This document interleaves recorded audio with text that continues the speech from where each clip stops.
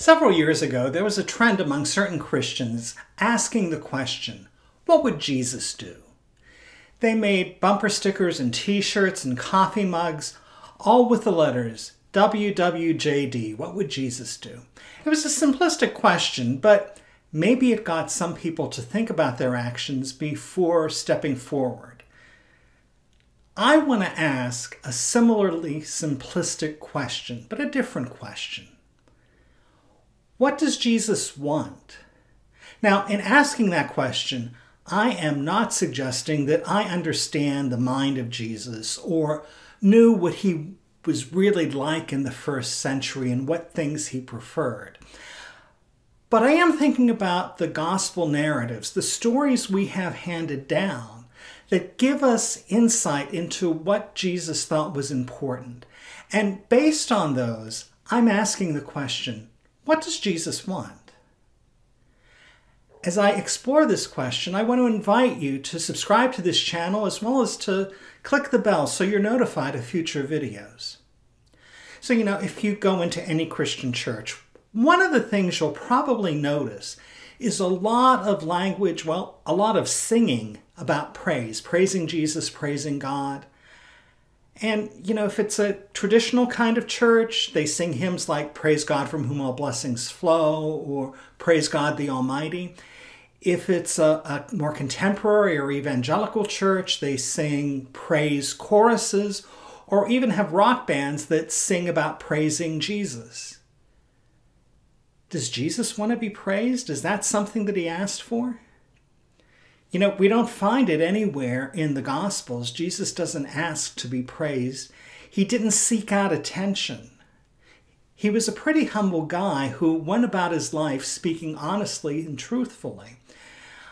I don't think he was insecure. I don't think he needed to be told about all the great things he had done. Nor do I think he's somehow codependent and needs to be reminded of his greatness because he just doesn't know and wants adulation. I think Jesus was a secure guy. I don't think he needed the praise of others. He did things out of a conviction, a moral conviction of what was right. And I think that's important for us to remember. And, the other thing that I find very odd is this whole thing about having a personal relationship with Jesus. That's nowhere to be found in the Gospels. Jesus doesn't say that anywhere. None of the gospel writers suggest that. In fact, there are stories that would make this seem sort of a little bit crazy. Like feeding 5,000 people. Jesus wasn't concerned about having a personal relationship with those 5,000 people. He was concerned about getting them fed. He wanted them to learn the lessons he was teaching. It wasn't about having a personal relationship. He was continually inviting people to follow the way he was teaching. What Jesus wants is followers to his teaching. And what is his teaching? What was really important? Love one another as I have loved you. By this will they know that you are my disciples, that you have love for one another. Love those who hate you. Do good to those who persecute you. Make love your aim. That's central to the focus of Jesus, to the teaching of Jesus, to the person of Jesus. What Jesus wants most, more than anything else, is for us to love and care and respect each other. And that's difficult because it isn't just liking those who like us.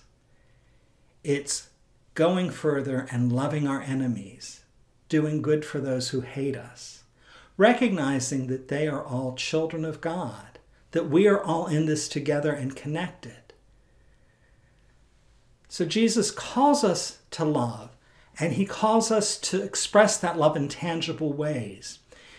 Luke records that he began his ministry saying that the Spirit of the Lord is upon me and has anointed me to bring good news to the poor, to release the captives, and to do something positive in the world. That's what he's really saying, to do things. At the end of the gospel in Matthew, he says how we're going to be in effect judged. Were we followers or not? And the measure for that is what we did to the least, to the others. Did we feed the hungry? Did we give a drink to those who were thirsty? Did we visit those who were in prison? Did we welcome in strangers? Did we do things that made people's lives better? You know, the people Jesus spent time with, where he invested his time, were the people on the fringes, the people no one else wanted to be with. In fact, he tells a story about the realm of God being like a banquet. And when the people who were first invited didn't show up, the head of the banquet said, "Bring in everybody. Invite everyone to come in." Everyone was welcome. It wasn't just the popular people. It wasn't the people with power and prestige. It was everybody. Jesus wants his followers to be loving and to do things in the world that make the world a better place. Make it a better place for people's real lives.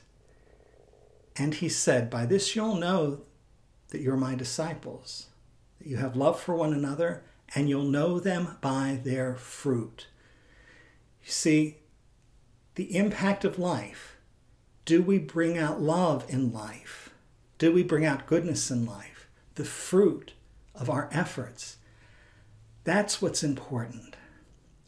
You know, if you really follow the teachings of Jesus, it's not going to bring power, prestige, money, or anything else. It's probably going to put you at risk. Risk of ridicule, risk of a reputation.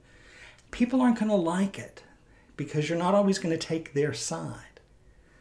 But following Jesus, the teachings of Jesus, the real teachings of Jesus, are life-giving for ourselves and for other people. I have to wonder, could it be that because the teachings of Jesus are so difficult, that they don't lead to power, prestige, and money, that institutional religion has never been able to embrace them? Something worth to think about. Be sure to subscribe to this channel, like the video, share it with others, leave me some comments, and know that I appreciate the time you spend today.